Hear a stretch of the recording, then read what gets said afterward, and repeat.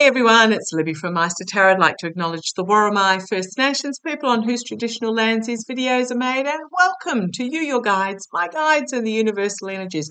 Entertainment only, just a legal requirement. Using my Lightseers Tarot today, I want to have a look at Boris Nadezhdin. I'm sure I've pronounced that incorrectly. So Boris put his nomination forward to run in the presidential election against inverted commas Putin, because I'm dubious whether it's still Putin. Apparently he was knocked back, told that he didn't qualify due to alleged irregularities in the number of signatures he received. So apparently you have to get 100,000 signatures of people who say they will support you before you're allowed to run.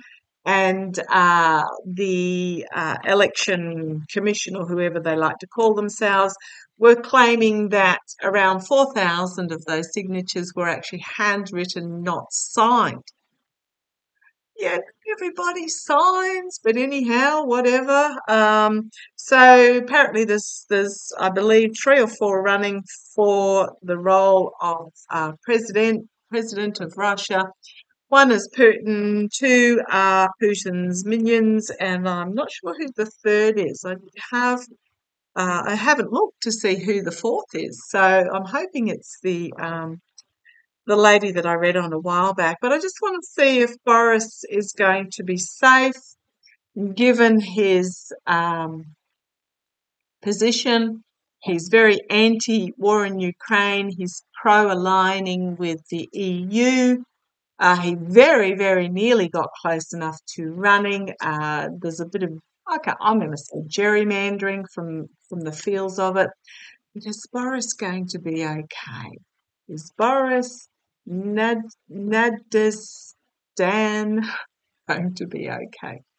Just show me, is he going to be safe, given they are in a time of huge flux, Russia, at the moment?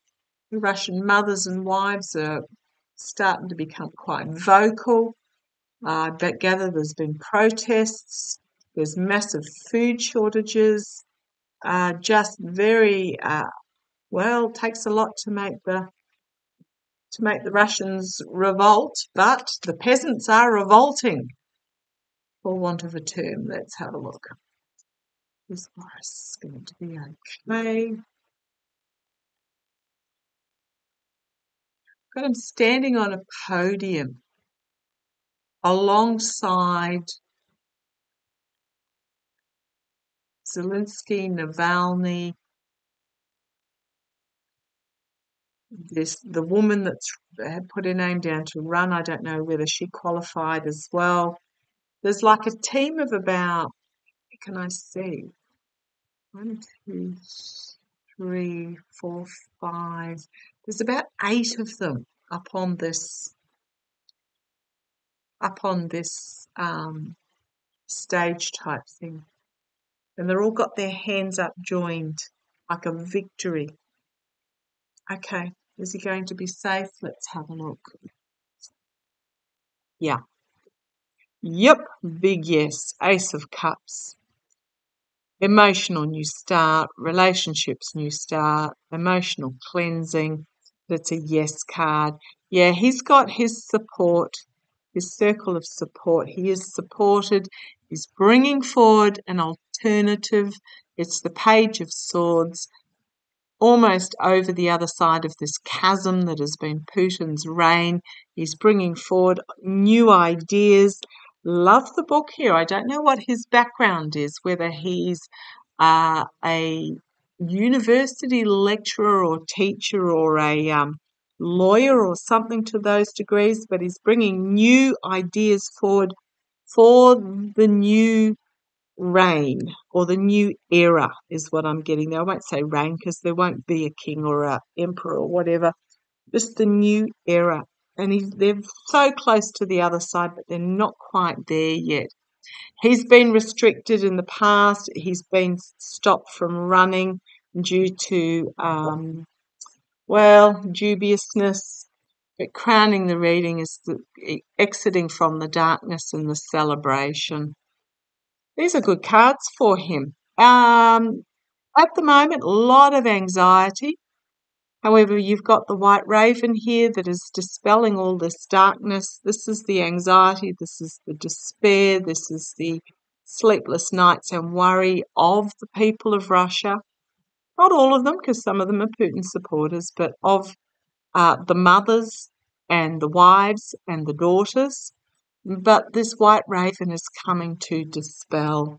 So he is seen as one of these white ravens. There's a number of them.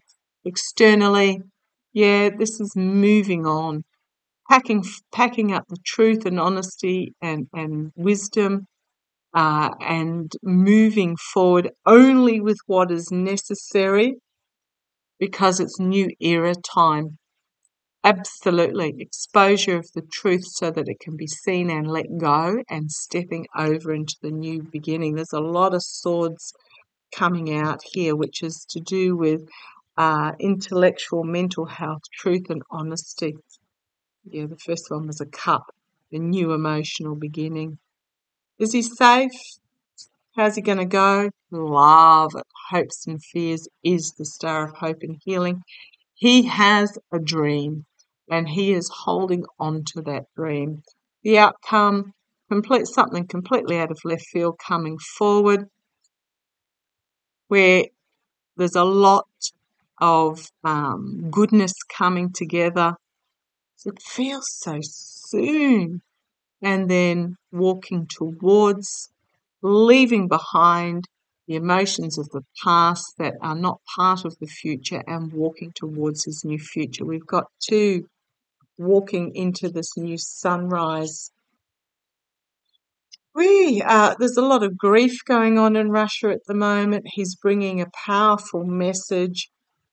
He's setting up some boundaries. Do not cross line in the sand.